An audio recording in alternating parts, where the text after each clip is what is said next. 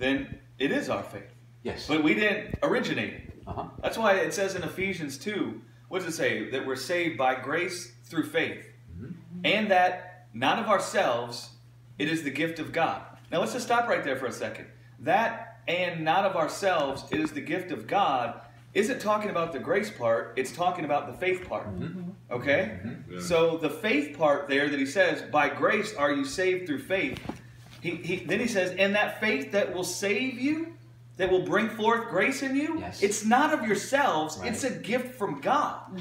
Jesus came and he is a gift from God. He is the faith, and I behold in Jesus that my sin has been forgiven. Yes. And then that animates me with grace. Now, did I come up with the faith that my sin was forgiven? No. No. Mm-mm. God told me. Who did he tell me through? The Lamb Yes. that took away the sin of the world.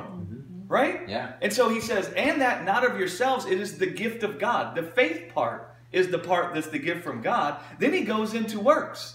Not of works, right? Yes. That part's talking about the grace part. Yeah.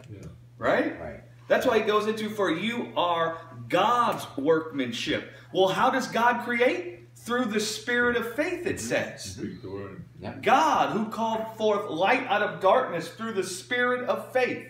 So this faith that will animate with your life from grace, it's not of yourselves, it's a gift from God. Right. So don't look at your ability to bring forth faith, but look at the faith that came in the person of Jesus, and it will produce in you. For you are God's workmanship, and he will create you in the image of the faith that came in the person of Christ Jesus, Right. which is the spirit of faith. That's why it says God created all things through Jesus.